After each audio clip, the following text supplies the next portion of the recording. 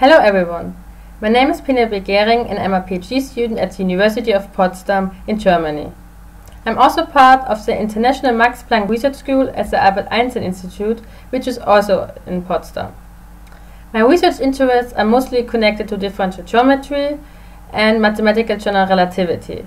I'm working on first-order hyperbolic operators on Lorentz manifolds or on the geometry of initial data sets of the Einstein field equations. Since this talk is part of the GR section, I will also talk about something connected to that.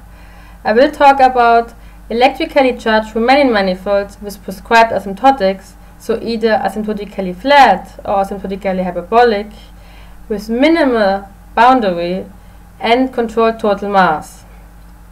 These manifolds are motivated by general relativity since they can be seen as time-symmetric initial data sets to the Einstein-Maxwell equations with non-positive cosmological constant.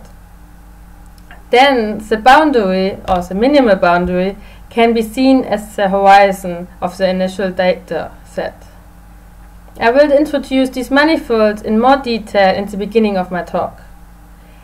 In the second part of my talk, I will then talk about the Penelope-Gehring construction from 2015, where they constructed three-dimensional asymptotically flat manifolds to compute the Bartik mass for minimal surfaces.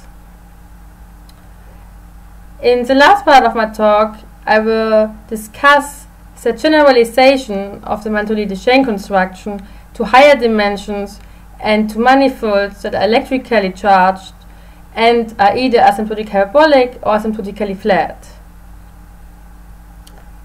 Thank you.